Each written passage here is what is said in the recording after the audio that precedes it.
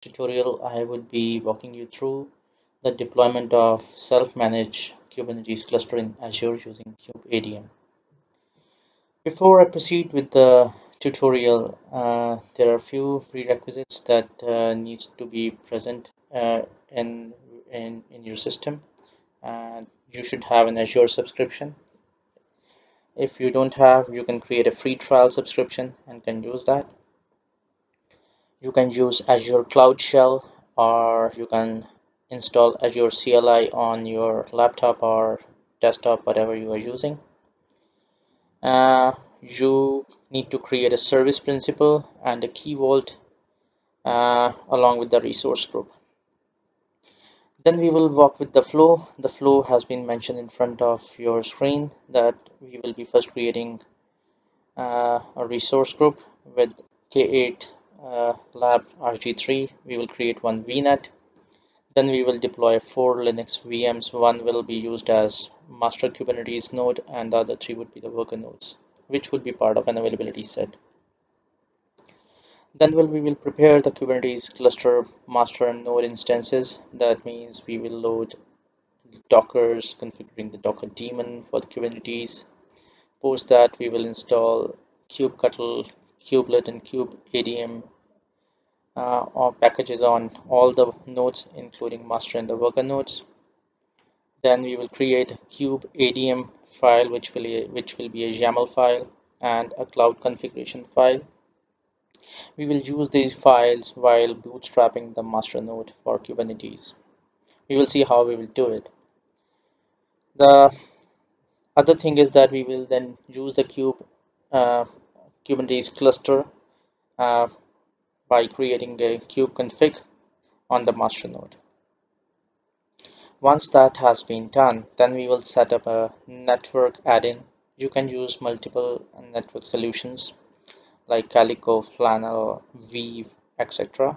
Here we will use Calico, and post that we will be joining the worker nodes to the cluster. So let's see. I will just show you like what prerequisites we have.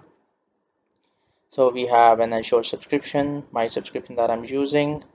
Then I have created one resource group, this one, and I have created one key vault in it with the name KVK8 cluster.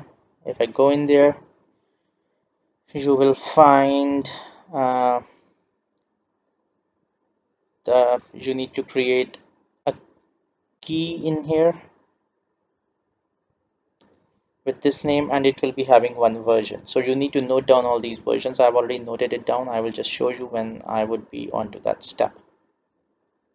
Other than that, there is the service principal that I have created. So the service principal name, I will just show you. This one is the service principal that has been created, and I have noted down all the client ID, tenant ID, and the IDs. And if I go into secrets, I have created one secrets. I have got the value which you can find only for the first time when you are creating it. So let's get started. So I will be moving on to this resource group, and in here I have already opened a Cloud Shell, which is here.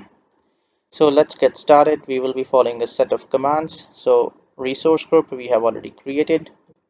So here we are choosing East US region for the deployment.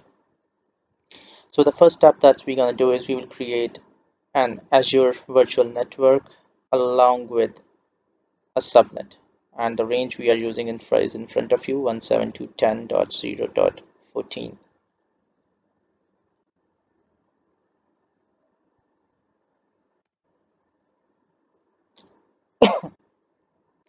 While it is going on, we will be setting up the variables here. Once that gets created, we will set up all the variables like in the Cloud Shell, and we will be using those while creating the master nodes, which will be part of the same resource group. So all these things we will be covering. So here the virtual network has been created. If I refresh this page, it may take a bit of time. Or refresh this page, it's going to take some time. So here we have a virtual network and a subnet that's been created. So now I will be setting up the variables as mentioned in the step. All this document I have uploaded onto my GitHub repository. I will share the link at the end of the video.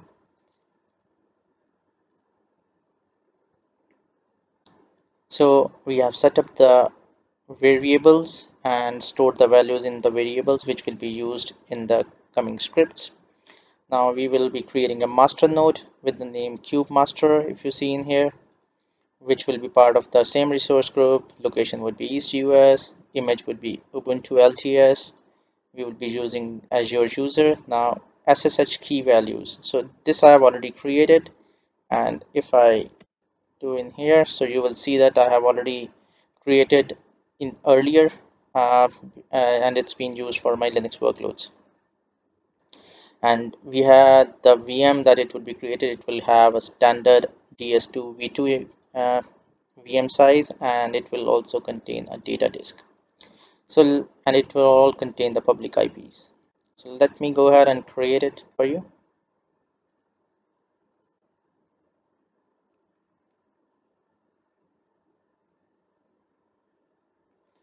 So it's in the process of running, and then we will create an availability sets. Now the purpose of availability set is that all the worker nodes in terms of the fault tolerance will be part of this availability set. So if you go in here, we have specified the availability set as in here. The name of the availability set is this one. So we are placing all the uh, resources in the same resource group, and we will delete once we have deployed the Kubernetes cluster. Just to save the costs, we need not run the workloads running on the Azure platform because there is a charge for everything. While it's going on,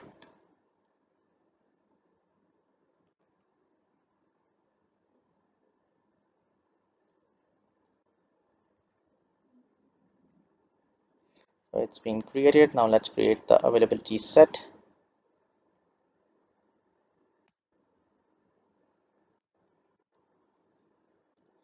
Then I will be creating this. There would be 3 worker nodes 0, 1, 2. So there's a for loop which is being used. It's a kind of script, and there we will be creating all the nodes in here, the worker nodes. Then once that is done, we will go into the portal and see like how it looks like, what we have created and all. So far, if we go in here,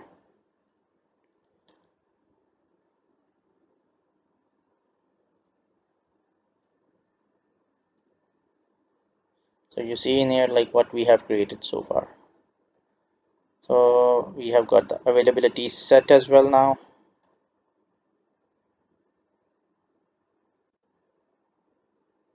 we'll come on to that. So let's deploy the worker nodes. In the process, now these worker nodes would be installed.